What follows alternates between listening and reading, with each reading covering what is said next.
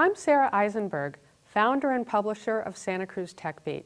Santa Cruz Tech Beat is the go-to source for all things tech in our region, from comprehensive news about our local tech business developments and startups, to thought leadership from our local tech ecosystem.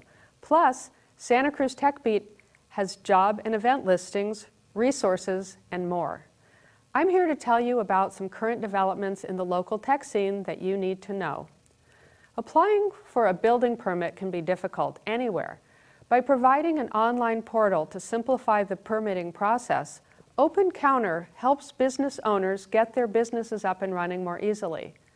Originally piloted through a Code for America Fellowship and Knight Foundation grant in the city of Santa Cruz, OpenCounter recently launched in Boston and Orlando, Florida. This brings the number of cities using OpenCounter to almost 20, with more on the horizon. In app news, SnapPost just launched in the Apple App Store. SnapPost makes it easy for you to sell your stuff on eBay. Do you have things you no longer need taking up space in your garage or attic? We all do.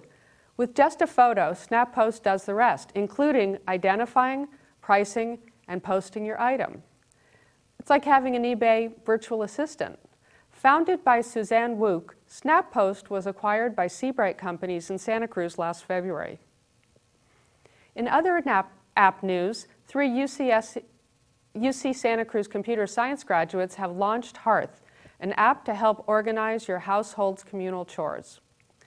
Hearth aims to help dorm mates, housemates, couples, and families by tracking chores, bills, payments, and shopping lists in a single place. There's a growing demand for new ways to store, manage, analyze, and use the massive amounts of electronic data being generated, especially medical data. CSUMB was recently awarded a $1 million grant from the National Institutes of Health to prepare students for careers in biomedical data science. The 5-year grant will help train professionals and will target students from historically underrepresented and low-income backgrounds. The funds will help establish a summer research program at CSUMB, develop new programs, and create opportunities for collaboration with UC Santa Cruz. Sounds good. Have you heard that the internship is the new interview? To help all students get a leg up on the job market, Community Foundation of Santa Cruz County has contributed $30,000 to kick off the new Monterey Bay Internship Portal.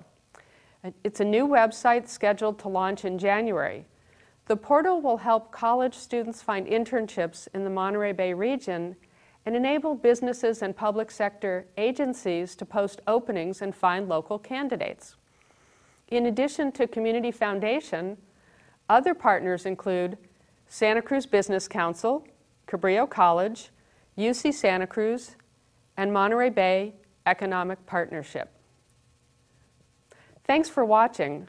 Tune in next time for more news and developments from the Santa Cruz tech scene. And of course, for the latest news, jobs, and events anytime, go to santacruztechbeat.com.